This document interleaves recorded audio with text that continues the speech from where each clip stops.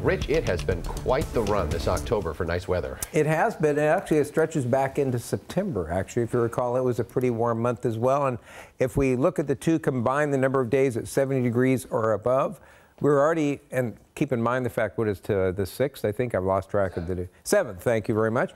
I mean, we're only 6 days in terms of our high temperatures, and we're already in third place for the most number of days 70 or warmer for those 2 months combined. And it looks like we're going to be in the 70s over the weekend. So that in itself should probably put us above 1991. And then we're going to see more 70s, it looks like, as we head towards the latter part of next week and the following weekend. It's the summer that won't go away, which is okay, but at some point it'd be nice for it to rain once again. So we'll keep watch on that for sure. So we tick up on our 70-degree days. Take a look at the Bellingham Tower cam. We've got looking pretty good. Maybe a little bit of light fog out. There's about all we can muster. The good news is the fog we do have this morning is patchy, not as dense as what we saw the other day, or yesterday actually. You can see, we can actually see the departure deck out at SeaTac, and not looking too bad there in Tacoma. Temperatures mostly in the 50s, though our Silverdale Schoolnet site checking in at 61 this morning, so pretty mild out there.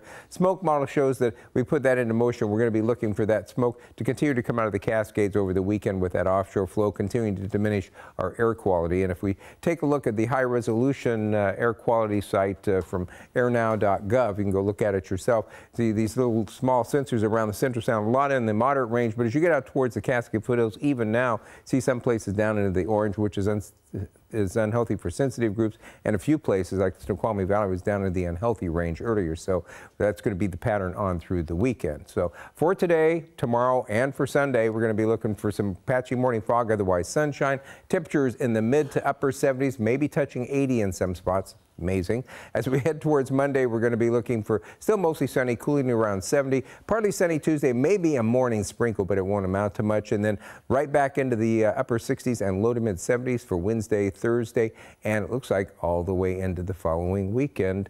Pretty remarkable overall. It's amazing, isn't it? Yeah. Yeah, what a stretch here.